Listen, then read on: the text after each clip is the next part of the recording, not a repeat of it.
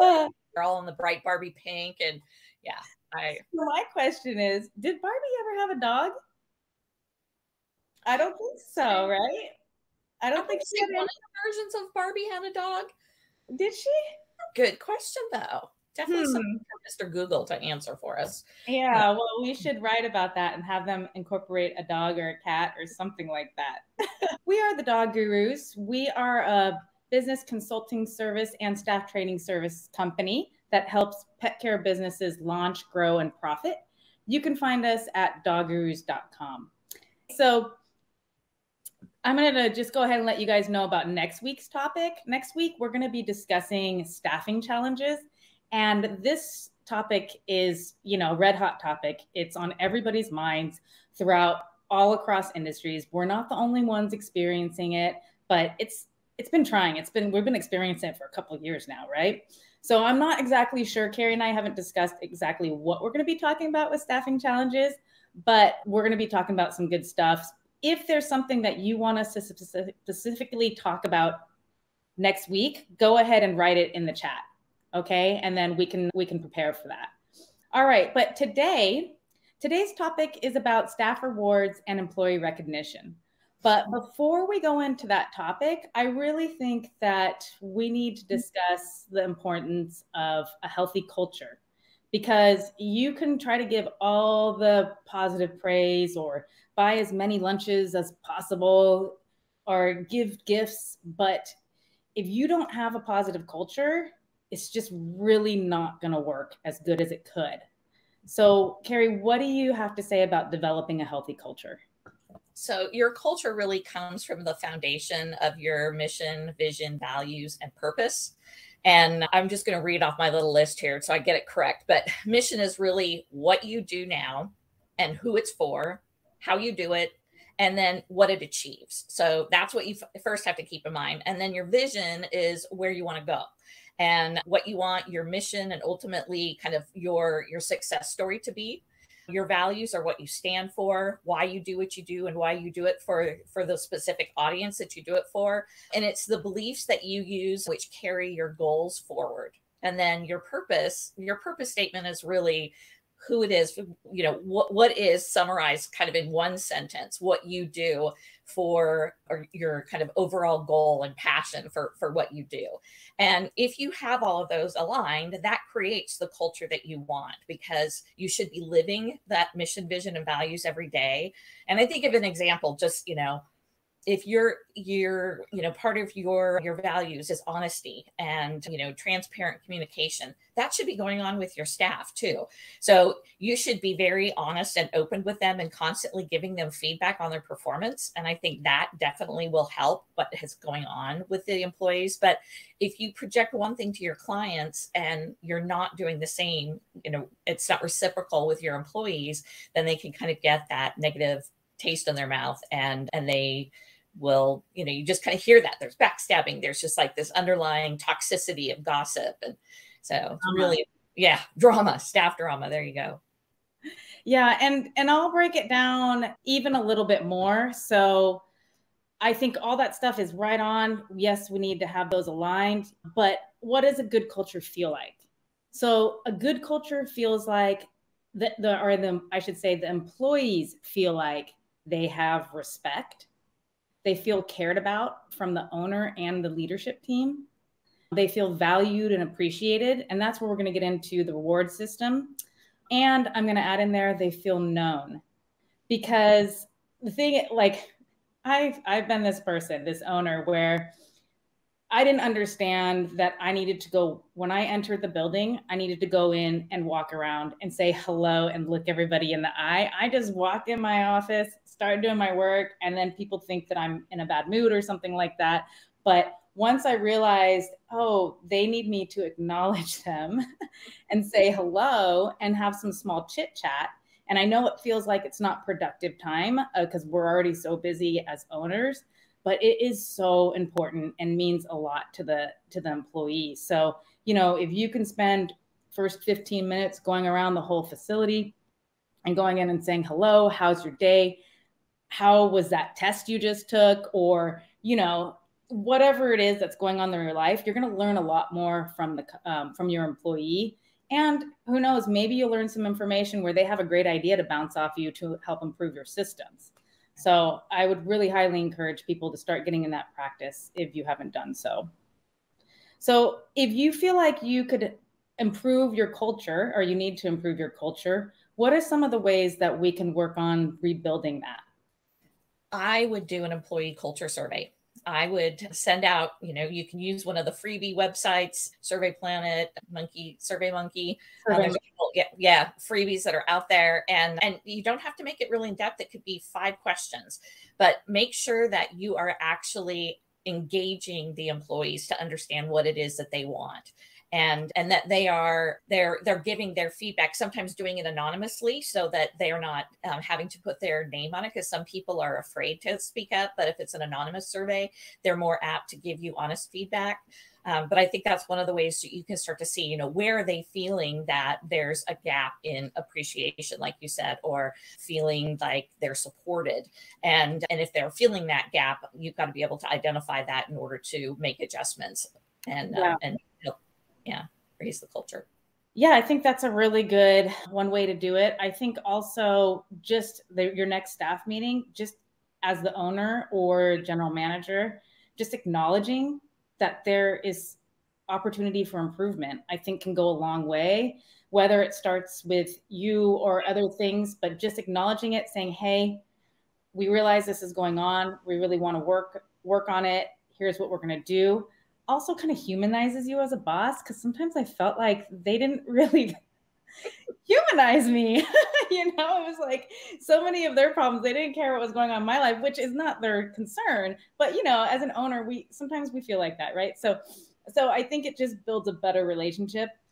Another thing that I think that's really small step moving towards rebuilding your culture is having a daily huddle before each shift. And this daily huddle can always start with, what is something positive? Like, what is your win for the day, whether it's work related or personal? We started doing that, and that really helped us rebuild and create a culture of positivity. And when somebody says, hey, I got an A on a test, or hey, I was able to buy a new car or something, the whole team started to clap. Yeah, or I got a puppy, which Carrie just got a new puppy. Maybe you'll show, I don't know where your puppy is, but maybe you'll show the puppy. But I think that's a really good, small, attainable step that you could take to start to change the mindset of everybody and get them to start, recognizing and thinking positively when they get to work. Yeah.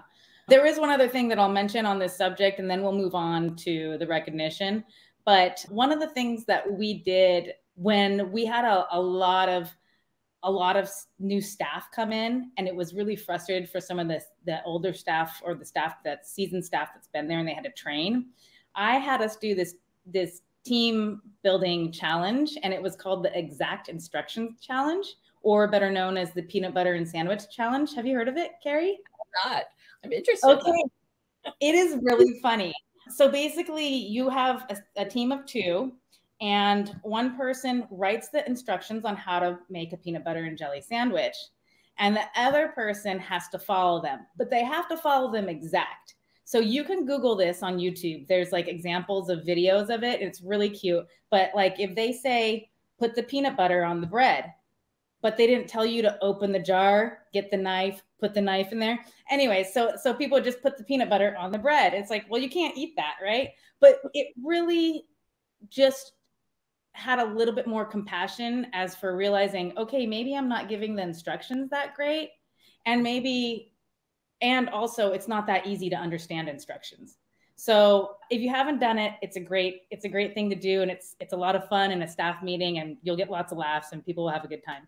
Okay. So Virginia's asking, how do you do daily huddles when you have 3 or 4 different shifts with very little overlapping?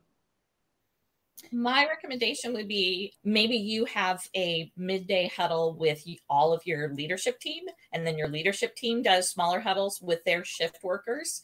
You may do 2 a day if you've got, with those 3 to 4 shifts, if there's maybe overlap, that you could have 2 shifts together and do 2 different huddles. But I think that it's really key to have at least once a week, but daily I think is better. Yeah, we kind of had like 3 different shifts that started, but really the beginning of the day and then the midday one where the second shift, the main shift came on, was really important because that's when the morning team could talk to the afternoon team. But we had a midday team too. We basically just had the mid team kind of catch up with the lead on staff instead of huddling them all together. But starting your day correctly and then having that importance of the teams talking together in that the second main shift was really important, because they also tell the staff like, hey, watch out for, these two were having an issue together, or, something like that. So, all right. So now we can move on and let's talk about some of the ways that we can help our staff feel valued and recognized. And I know that Carrie was my coach when I was a Profit Network coach. So she pretty much taught me a lot and she's the best coach ever. Anyways, but Carrie showed me a couple of really great tools to use at my facility that helped a lot. And one of those things was a favorite things list. So do you want to kind of talk about that? Sure. Do you have a picture of it that you can share it? I do. I'll go ahead and get this up on screen. The idea behind this is that you are just getting a record of everything that is personalized to your employee. So what is their, what's their birthday? And then what's their favorite birthday treat? Is it just a candy bar? Maybe they like ice cream cake. What is their favorite food? What's their favorite drink? It's all these different lists. Do they, collect anything? I've had people put dust on their form because they're not a collector of knickknacks, but, they may not be the best at cleaning their house. So just kind of silly little things. But, what kind of music they listen to, what kind of movies they like. It could be really in depth, or you can just make it, maybe 5 or 6 categories. But the idea behind it is that you get an understanding of something personalized that this particular team member enjoys. And you can reward that, whether it's on their actual birthday or maybe their work anniversary, or maybe there's just, notice that this person has had either a struggle, but they've been showing up every day, even though they may have something going on in their life outside of work. And you can acknowledge that by bringing them their favorite coffee drink, or maybe they've just done an exceptional job and you've been short staffed. And, I think we've all gone through that. And you can just recognize those people who have been going the extra mile by giving them something that's on their personalized list, and that you're not bringing them a Snickers bar when they really are a Reese's peanut butter cup person. So, you know what? I thought I could just upload it, but it's not letting me. So what I can do is, I wonder if I could put it in the chat, but let me see if I can do it this way. Hold on one sec. I think I had yeah, it's like this. I see the window, but it's not sharing anything. So, all right. Well, if you want the favorite things, what we could do is put your email in the chat and I'll go ahead and I'll email it to you. Actually, how's that? Hang on. I've got it right here. You got it? Okay. Yeah. Let me share my screen. Okay. Okay. Can you see it? I think it's coming up. Okay, perfect. And let me go ahead and make it bigger. All right. Let me see if I can blow it up a little bit more. Does that make it a little bit easier to see? Yeah, there you go. Okay.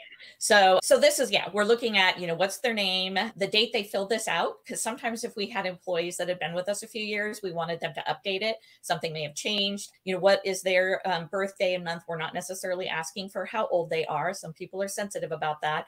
If they have a significant other, their work anniversary date, do they have children? Do they have pets in their home? And then when we start getting into, what do you like as an incentive for doing a good job? So in some cases, you have people who are recognized by gifts and other people are recognized by praise. So, maybe they just want to be recognized at that daily huddle. Or maybe there's people who are really shy and being drawn out in public like that makes them very uncomfortable. So asking them how they like to receive some sort of incentive. And then what's their favorite candy, drink, type of food, color, pizza, restaurant, and so forth. And then this is actually what the Dog Gurus use for their employees, but we always want to list one thing that nobody knows about you, because it's just kind of that, funny little tidbit that we can kind of learn about each other. So mine used to say I was a South American born opera singer, but you never know what's going to come up with it, right? That's right. That's cool. Yes, I'll still send it to you. Yeah. So, and then the other thing, actually, where I've got my screen shared. So once we had this information, we could then take it one step further. And when we did our daily huddles, we had what we called an employee shout out. And anyone on the staff could write a shout out to somebody. So, as an example, I'm going to say, I shout out Shantae on July 26th for helping me complete all my report cards on a day where, I was really slammed and I had some difficult dog behavior in my group. And then I sign it, Carrie, and then the bark buck value would be you get one bark buck. So what that looks like is you get a little dollar that's, the United Paws of Dog Tired. And, we made them look as kind of as real as we could, given our silly logos. And they came in different denominations so that they could get the bark buck. And then the employee would then collect those and they could turn them in at our little store. So they could get, a candy bar, energy drinks. We had a whole slew of different gift cards and different value levels. If they decided they wanted to save them up, they could get, a year subscription to some streaming service or a half day paid off. And, then, 150, they earned a full day of pay to get an extra day off, which that seems to be something that was really rewarding for my staff at the time because they were all, that flexibility of having more time off was really important to them. So the more shout outs that they wrote for their fellow coworkers, the more bark bucks they could earn. And the other side of that is that what we found when we were doing all of that was that we had people who were shouting out, like say I was shouting out Shantae for the things that were important to me to get help on.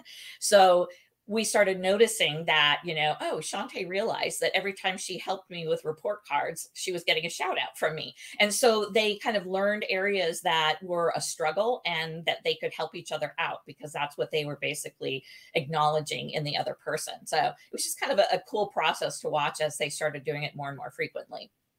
Yeah, we did something similar. We called it a kudos, and we had like a kudos box. And we did incorporate the bark bucks because I learned that from Carrie. But before we did the bark bucks, we actually just had a kudo bin. So if if an employee wanted to shout out something great about another employee, it was there. And then at our monthly meetings, we would go through and we would start to read all the box and hand them the pile to each employee. And it was funny because right before, maybe like a week before the employee meeting would come out, we noticed that people were writing, they were writing these kudos like crazy because they wanted to be recognized in the group because everybody would start clapping and whooping and stuff like that. And it was just really fun. Yeah. So little things like that you can do, people really love. There's also other things that you could do to reward your staff that doesn't necessarily cost money. Maybe like one of the things that we did is if you were doing really great, and, you won a contest or something like that, or you have, somebody, a certain amount of shout outs that, were obviously great, then you were awarded the ability to control the music for the day and you could play your special playlist. I mean, obviously the music had to be, appropriate, but that was something that they really loved to do. And they would get real creative and make all their playlists. And it was a huge, big deal for them. And it didn't really cost the business anything, but it was something that the employees valued. So you can get really creative with ideas like that. That's great. One thing when I worked at Nordstrom's like 40 years ago, they used to do a staff meeting and they would actually read letters that came from clients who had had a great shopping experience. So we encouraged our clients to do something similar, whether it was that they had had great service or they just really enjoyed how that particular staff member wrote the dog's report cards, or that particular staff member had a different relationship or a stronger bond with that particular dog, that clients would either give them notes and we could read those out loud, or clients would bring that individual something off of their favorites list. So, a lot of times clients will say, what can we do? And, they bring pizza or cookies and not that there's anything wrong with food, but sometimes to have them just acknowledge one staff member for something that they kind of felt they went above and beyond for their pet is a great way to, again, use that favorites list and be able to say, well, we really know that they like, frappuccinos from Starbucks. And so that's what the the client would bring in for that staff member. And when others see that happening, it's like you said with the kudos box, suddenly, they start feeling empowered to do things for different clients and then get some acknowledgement themselves. Yeah. And Edmund says we set up Catch Me Doing slips and boxes, both in the back and at the front for clients and staff and staff and staff. So great job, Edmund. Yeah. That's awesome. I like that. I like how people are so creative with the names of their programs. So yeah, that's a great one. So yeah, and with that little favorite things, I know it can be a lot of time to go out and get those specific things. So one of the things that we did, especially around the holidays, is we used a company called Giftogram, and they had like over 100, a couple hundred retailers in their system. So basically you could have like a $25 gift certificate and they can apply it to whatever business they wanted to. And that was a time saver for me as a business owner. That was really awesome. And I think there's a lot of other companies. The one that we used was Giftogram. So you guys can consider using that, especially around the holidays too. All right. So does anybody have any other ideas or that they want to share on different ways that they reward their staff? Go ahead, write it in there and we'll talk about it.